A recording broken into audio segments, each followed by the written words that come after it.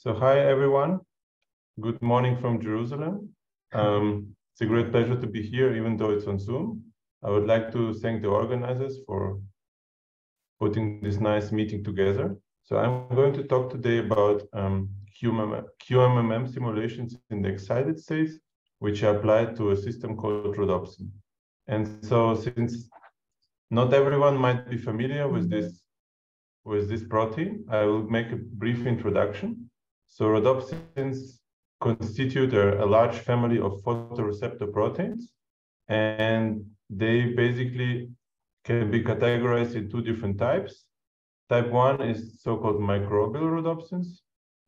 They function as ion pumps, ion channels, and also enzymes, and they undergo a photocycle. And this photocycle is triggered by the isomerization of the chromophore, which you can see here. This is the all-trans retinol. Upon absorption of light, it converts to certain cis, and this starts a cascade of chemical reactions, which eventually leads to the desired function. Now, the second type is called animal rhodopsins, and the animal rhodopsins have a different function. They're usually visual. They are responsible for the visual and non-visual phototransduction. And in this type of rhodopsin, the chromophore retinal is present in the 11 cis conformation, and then it's converted to all trans. Now, in contrast to microbial rhodopsins, it doesn't undergo a photocycle. Instead, it shows a photocascade. So it means there's a series of chemical transformations, and at the end, it does not regenerate the 11 cis. Instead, the retinal is cleaved and it leaves the protein binding pocket. So this was the understanding and the categorization until very recently. Actually, in 2 years ago, the group of Oded Beja, who is an environmental microbiologist, they make a discovery of a new type of rhodopsin. And this rhodopsin is called best rhodopsin. It's not the name is not due to because it's the best rhodopsin, but it's because this rhodopsin is found in a fusion with another protein called bestrophin. So there are two different types. One is called rhodopsin bestrophin, RB. So there is one monomer of rhodopsin fused to one monomer of bestrophin. And the second type has two rhodopsin domains in tandem, which again are linked to bestrophin. So shortly after discovery of this new protein family, the group of Mor-Shalev Benami from the Weizmann Institute solved the cryo-EM structure. So as you can see here, each rhodopsin domain has 8 transmembrane helices, which are linked to each other, and then through a long linker, they are connected to the bestrophin. So this is how the structure looks like. This bestrophin rhodopsin is a pentamer. So in the middle, you see 5 units of bestrophin forming an ion channel. And then in the periphery, you have a link of 2 different rhodopsin domains. And this is how it looks from the side. You see that the first rhodopsin domain is directly linked to the upper part of the bestrophin channel, but the outer domain has also a long linker. You see it here in cyan, which is linked to the bottom of the bestrophin channel. So in addition to this impressive and highly complex structure, it has very unusual photochemical properties.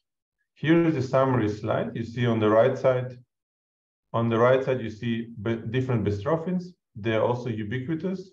For example, you have this channel in bacteria. You have it also in animals. They look very similar. And on the left side, you see a summary of different rhodopsins. So there are 2 interesting features which stand out for this bestrophin fusion. First, it's considered to be one of the most redshifted rhodopsins.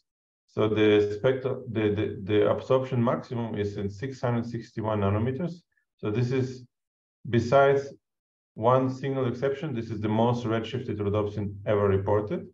And it almost reaches the transparency window, which is highly desired by many neuroscientists and for biomedical applications. And so the question is, how is it possible that the same chromophore in a different environment is having such a strong shift in the absorption maximum?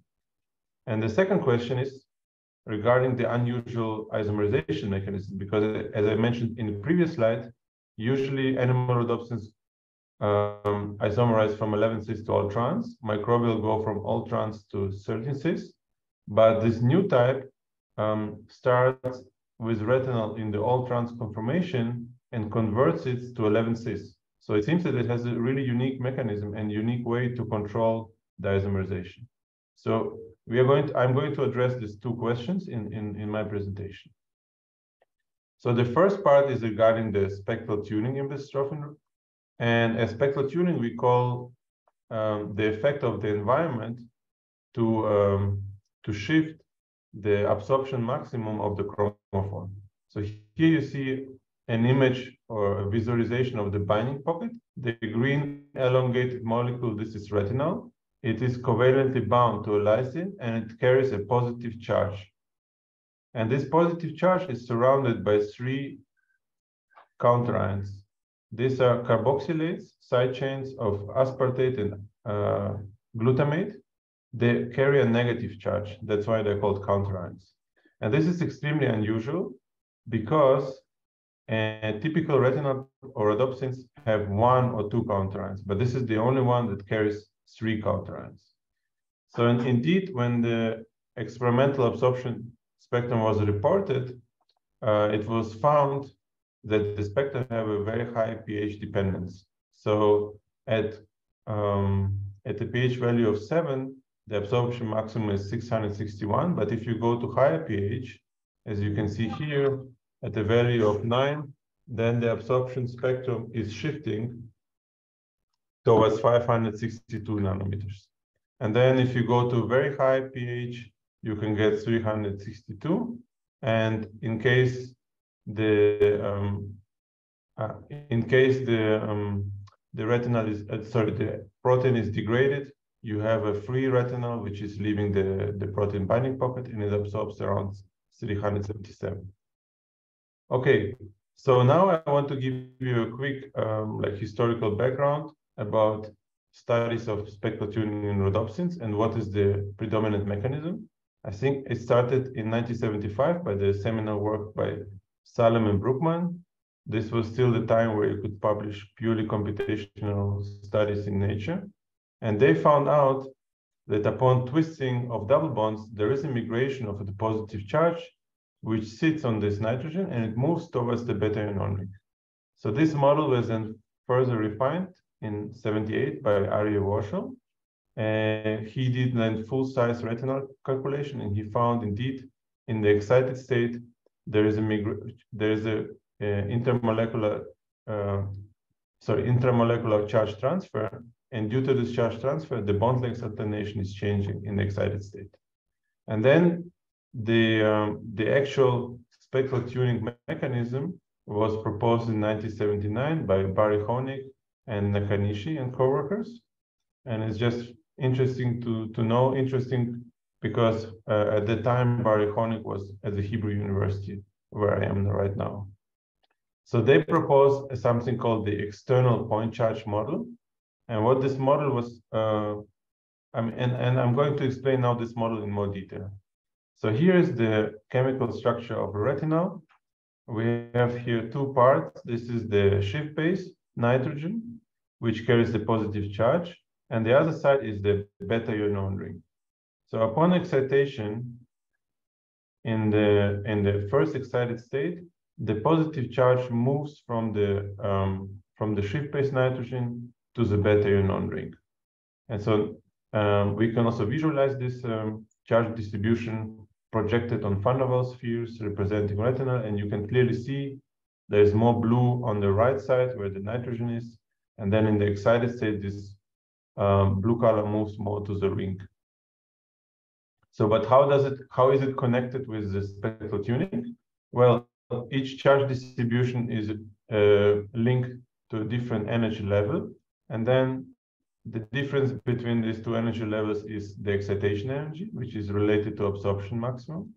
And so now if you consider the environment, for example, we take into account a counter ion, which has a negative charge, then it's clear that this counter ion is going to stabilize the ground state more than the excited state. Okay, so we have here bigger stabilization of the ground state compared to the excited state. And the reason for this is because the ground state has more positive charge in the vicinity of the counter ion. So this differential stabilization to the increase of the energy gap. And this in turn results in the blue shift. So then if for example, you place a negatively charged residue on the other side, then you're going to stabilize the excited state more than the ground state simply because there is more positive charge in the beta-ion ring in the excited state. So this will lead to a to smaller energy gap and therefore a redshift. And you can play these kind of games with different charges and different residues.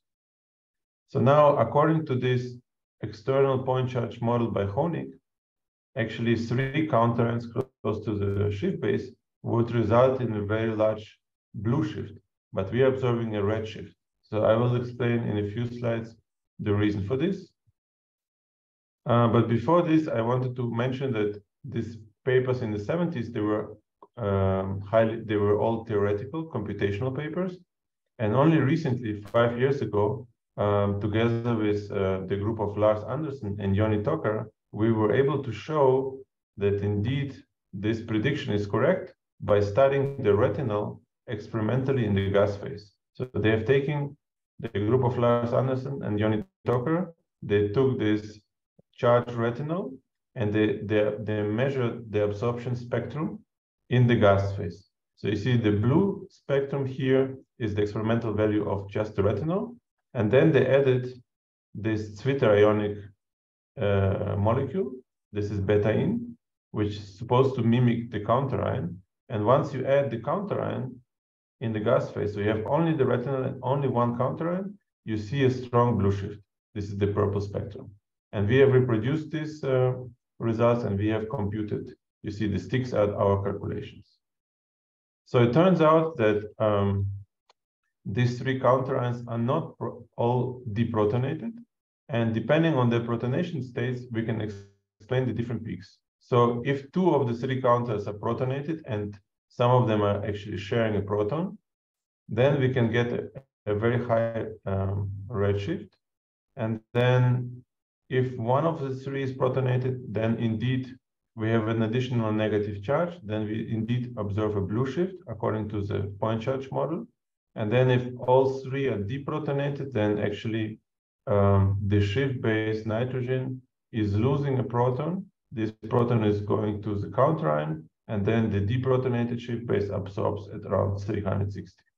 So we were able to explain the strong redshift by different protonation patterns of the 3 counter ions. So this was the first part regarding the spectral tuning. And now I'm going to talk about the second part, the unusual photoisomerization. So this is the photocycle of this new bestrophin rhodopsin. You see RRB 661. This is the label for the dark state or the parental state before excitation. And it carries the all-trans retinal. And then once you excite it, it forms the first intermediate, which is called the K intermediate. And then there is a series of intermediates, and eventually it's fully converted and regenerates the RRB. So now the initial assessment of the photocycle was done by the group of Kiichi Inoue in Japan, and they measured the flash photolysis. However, they were not, they observed after some time in the N intermediate, they observed the presence of the 11-cis conformer of retinal. However, they were not sure if this is really the primary product. Maybe along these intermediates, they could get some isomerization for different double bonds. So the question was, is it possible for the all-trans retinal to isomerize directly to 11-cis? Because this is really against the classical types of microbial and visual rhodopsins. This is really an unusual outcome. So in order to study this, we have performed something called the relax scan. So where we have in stepwise fixed the dihedral angle of either the 11-12 double bond, which is found to be isomerized, or the 13-14 double bond. And then we, in steps of 10 degrees, we optimize each bond and relax the remaining part of the protein. So what we found in this relax scan, starting from the Frank-Conan point, is that in one direction, namely in the clockwise direction, there is a very high barrier, and it means that it's unlikely that retinal is going to isomerize either around 11-12 or the 13-14 double bond. However, in the counterclockwise direction, we found that the barrier is significantly smaller. And indeed, 11-12 double bond rotation shows a slightly smaller barrier in the excited state than the 13-14. So it looks like it's going to be preferred over 13-14. So when you measure the highest point, you find that for the counterclockwise rotation of the 11-12 double bond, the barrier is 2.5, roughly 2.5 kcal per mole. For 13-14, it's 6 kcal per mole. Now, we found these values. However, we didn't understand, or we wanted to get a mechanistic insight. Why is this barrier so low for 11-12, and why is it high for 13-14?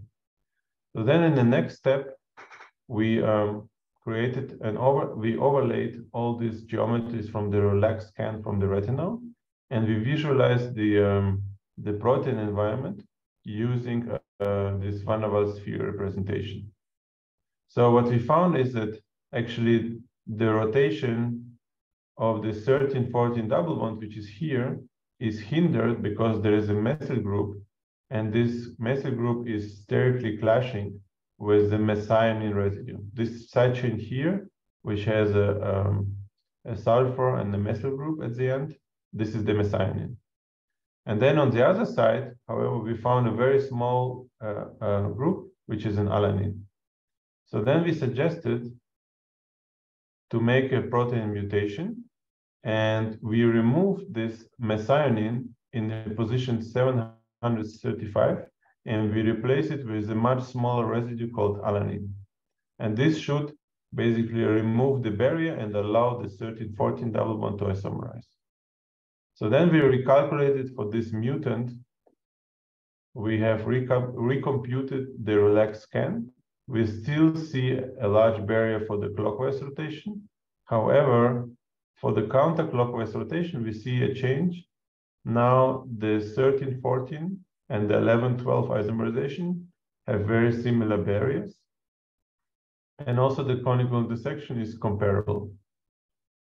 So when we look at the data, indeed, the 13-14 double bond has a slightly smaller barrier, which is, however, still considerable. So it's 4.5 kcal per mole, and for 11-12, it's almost 6 kcal per mole. So then we wanted to go one step further, and we proposed also to mutate a second residue. The residue that you saw here on the left side is an alanine, and now we replace this alanine with methionine. So basically, we introduce this bulky group on this side and a small group on this side. And then we could observe in this double mutant, we could observe indeed that now the barrier for the 13-14 double bond isomerization is significantly smaller than before, and it's also still smaller than 11-12. So now this is our proposal that we have shared with our experimental collaborator. We propose to synthesize this double mutation, and then we might be able to change the selectivity of the isomerized bond. Okay, so these were static calculations, and we heard already during this meeting several presentations about molecular dynamics, especially non-adiabatic dynamics, including surface hopping. So we decided to check whether we really also see from dynamic simulation whether retinal can isomerize from all trans to 11-cis. So for this purpose, we since we are dealing with conical intersections and non-adiabatic transitions, we have to rely on multi-reference methods.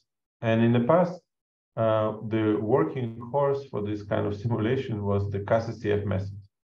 And this method is pretty good in describing conical intersections. However, it only accounts for static electron correlation. So it doesn't give you quantitative energies. Then on the other hand, there is this method which can give you accurate spectroscopic values. And this method is called complete active space perturbation theory second order. So this is a correction that you can apply on top of the CASSCF wave function. And this includes or recovers dynamic electron correlation. However, until very recently, this method was only for single point calculations because it was computationally very demanding. And only recently, a few years ago, it became available in addition with analytic gradients in the Bagel program, which is developed by Toru Shiozaki and Jabo Park, who is going to give a talk, I think, in 2 days. So they made this, they make these analytic gradients and CASPD2 available and feasible to do dynamics. So we have performed, as an initial benchmark, we have performed trajectory calculation for bacterial rhodopsin, because bacterial rhodopsin is considered to be like, this is like the hydrogen molecule of proteins. So it's a very well-studied system. And here we know that it isomerized from all trans to certain cis. So now I'm going to show you this trajectory. You see on the inset, this is the excited set energy. In blue, you have the ground set energy. And when they come close, this is the transition. And the green point is the actual point on the surface at the time of the dynamics. So we're starting from all trans retinal. Now I'm going to press play, and you see now the dynamics started. You will see that once we are passing through the conical intersection, there is a twist of 90 degrees. And once we are on the ground state, this retinal is fully isomerized, and it forms the 13 cis. So it seems that it's really performing well. And then now we applied the same methodology to this bestrophin rhodopsin, the new type. And here you see the results. Here you see in orange the retinal. Starting in the all trans conformation, I'm going to press play, and you see the value of the dihedral angle. So maybe it was a little bit too fast, but you basically see that starting from minus 179, it ends up in minus 60. So it has isomerized from all trans to 11 cis. And if you continue the trajectory further, we will see that it really forms the dihedral angle close to 0. So here's another view from the side. You see that upon excitation, we have this quick stretching of the double bond, and then after a while, we form this cis. So indeed, it isomerizes around 11 cis, in contrast to bacterial rhodopsin, which isomerizes around 13 cis. And now we have confirmed it using surface hopping dynamics, but we still didn't fully understand what's the reason behind this change in the double bond selectivity. So and then while we were researching and comparing it to experiments, there was a recent review by the group of Ren Zhong from University of Chicago. He analyzed time-resolved crystallography data, and he found, if you look on the bottom graph here, he found that actually in the initial phase of the photoisomerization, there are several double bonds, as you can see here, which are highly twisted. So somehow at the very beginning, the double bonds are highly distorted, and they sample the conformational space in the binding pocket. But for some reason, there is something in the protein which selects one double bond over the other for the continuation of the rotation. And then we came across several papers from the groups of Massimo Levucci, Marco Garavelli, and Todd Martinez. They have, back in 2004 and 2006, they have independently proposed that in the protein environment, there might be some counterion, so a negative charge, and here it's illustrated by a chloride ion that will stabilize the conical intersection for a specific double bond. So here you see in this model on top, the chloride is close to the Schiff base, and it causes the 13-14 double bond to isomerize. And then if it becomes more closer to the center of this model, then this 11-12 double bond isomerizes. So this is a nice model.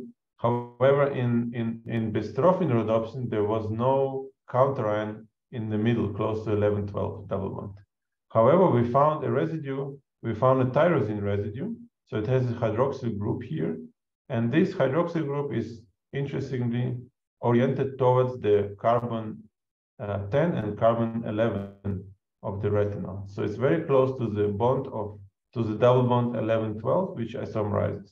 And then we monitored during the trajectory, and indeed, during the isomerization, during this excited state trajectory, the distance is getting closer, and the tyrosine is approaching the isomerizing bond.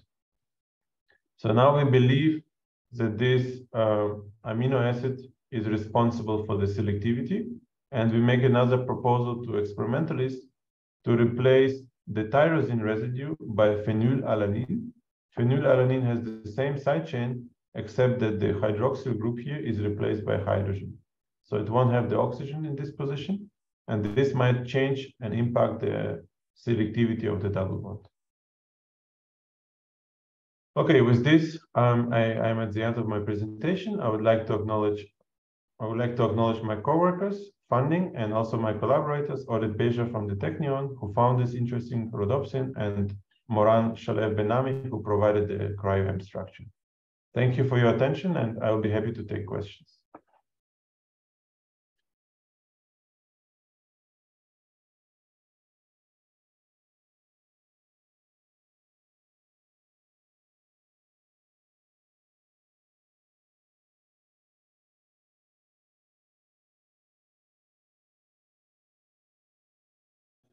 I was muted, sorry.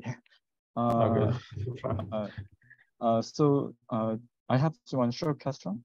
Do you also include kind of solvent effect in your simulation?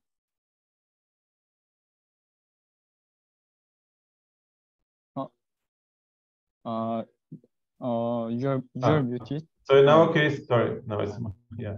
So in our case, the chromophore is embedded in the protein environment. So if you wish, the protein is the solvent. Okay. Okay. So there are only inside the binding pocket, there are a few water molecules which are also included, but it's mostly protein environment. Okay, I see. And about the scanning the conical cross section. So do you scan the potential energy surface by constraining the spin state, or it was just spontaneously converted converted its spin state from excited to another state? So the relax scan we have done using TD-DFT, using Cambis relief, but the search of the conical intersection was done using XMS Caspidi-2. So we have used the program for Todd Martinez called CI-opt, and then we optimize the conical intersection. I'm not sure regarding the spin state, because both the grounds and the excited state are both singlet states. So and it's done using XMS Caspidi-2, so we don't have the problem of I missed it. Change of the spin state. Yeah. Okay, thank you. So let's thank for the speaker and